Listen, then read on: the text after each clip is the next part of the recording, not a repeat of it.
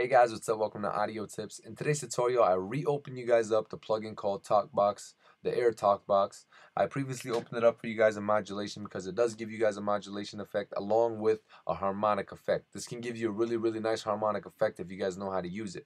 It works on vocals or guitar. You know, don't limit yourself. Throw it on everything. See what kind of options you guys can get out of it.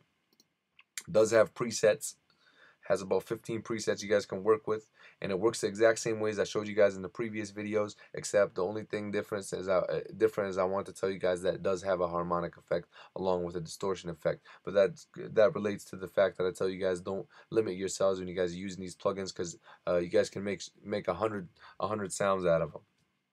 That's basically it. Just want to reassure you guys that this is a harmonic plugin as well. Thank you guys for watching. This is the TalkBox Air, and please subscribe.